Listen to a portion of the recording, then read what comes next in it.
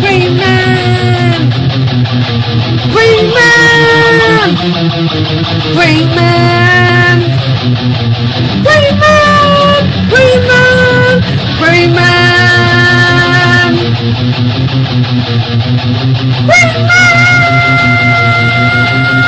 Holy YouTube video, Green Man!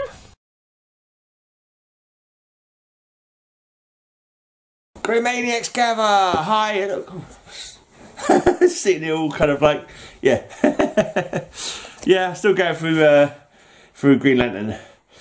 We stopped at 29, so we'll start at 29 this time. Let's just flash through this quickly. Look, Grodd's got the upper hand.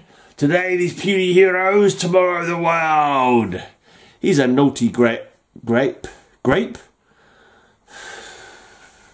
He's a naughty monkey. No, he's not. He's a naughty ape. I don't know why I called him a grape for. Yeah.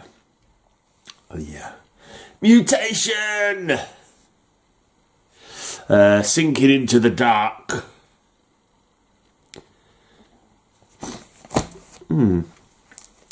The Third Law, Part 1 of 3. Dark Reunion. I want answers now. I'll be a little bit on the angsty side, the angry side. The Third Law conclusion: Green Lantern and entropy is unstoppable. From Dr. Light to Green Lantern, have a deadly Christmas. He's been attacked by a Christmas tree. Well, that's hardly the way to celebrate the season, is it? Trying to kill your enemies with light strings. I don't know. Fourth down and hell to go. You'll be fighting some demons on a football field, American football field. Green Lantern versus Adam Strange. I do like Adam Strange, but I think Green Lantern's got the upper hand here. Because all Adam Strange has is a rocket pack and a gun. And his wits and bravery and so forth. But number 39.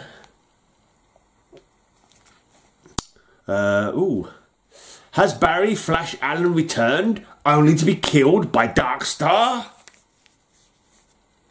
The Darkstars are pretty much forgotten now. I think they might have had a little bit of a resurgence in recent Green Lantern. I think I was reading a Green Lantern and the Darkstars are in it. I think one of Grant Morrison's Green Lantern run. Predator returns. Slashed. He emerges from Carol Ferris. Because it's an entity within her.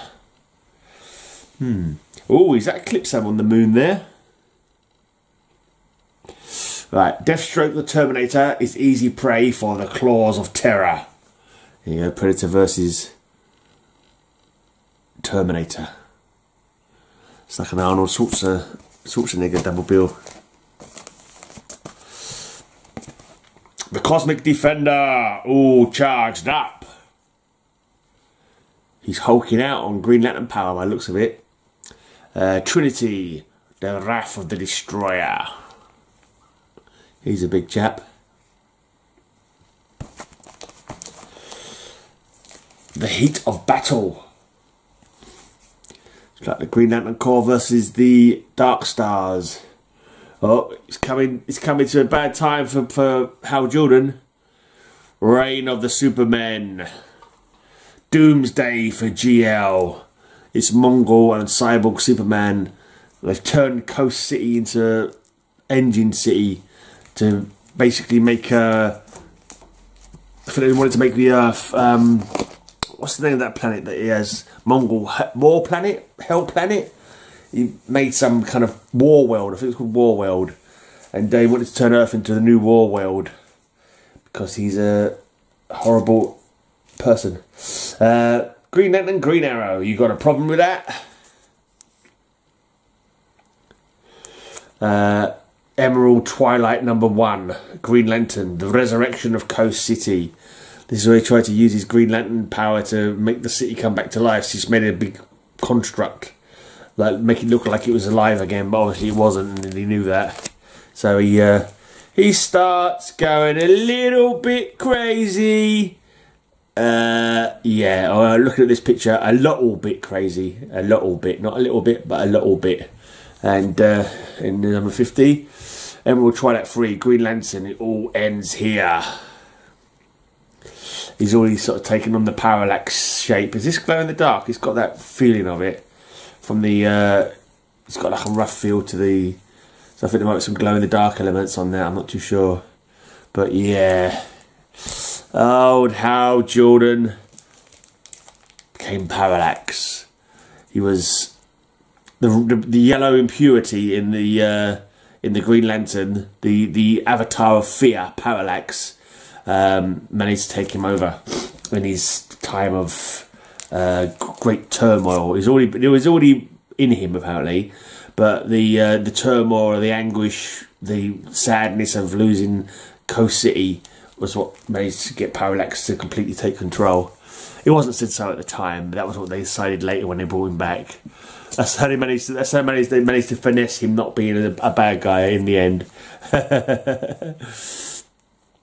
Oh dear. That's not a good way for Kyle Rayner to come in. I forgot to mention, here's Kyle Rayner. That's his first appearance maybe, I'm not sure.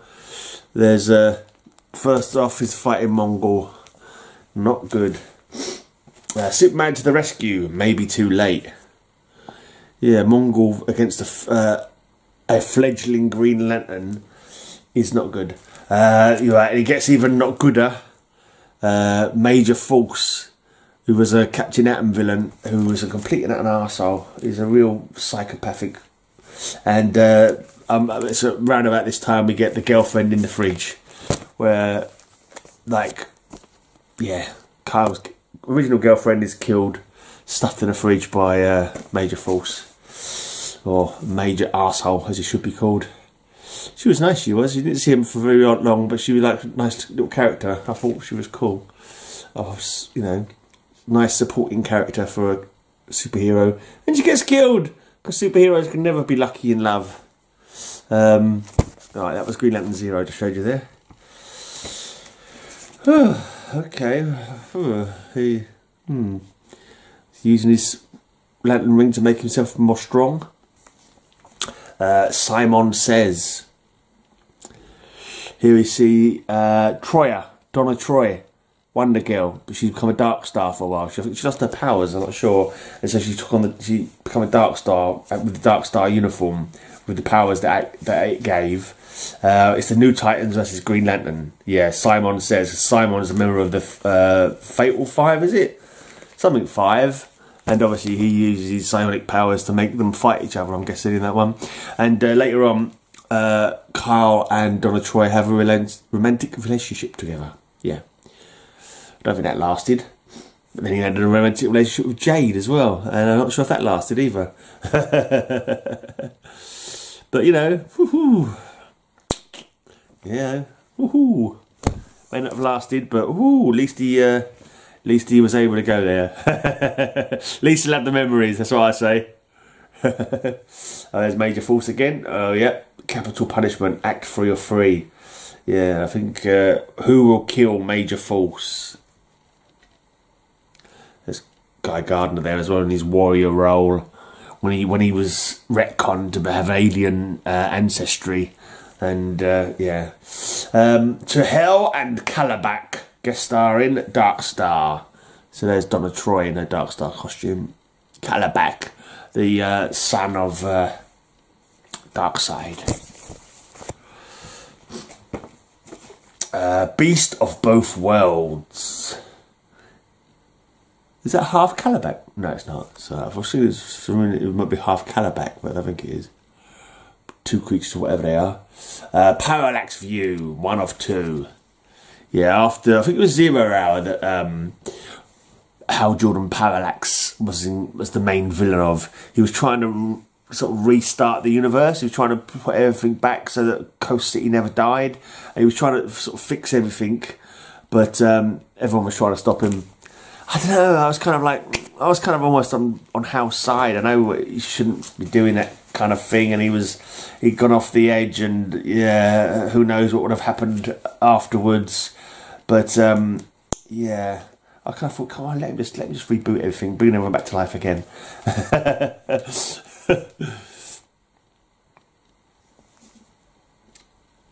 Parallax View Part 2 of 2. Yeah. Kyle Rayner came off the worst there. Right, The Siege of the Zai-Charam. Part 2 of 5. So I'm not sure what that's crossing over with. Supergirl, possibly. See that she's on the cover with him.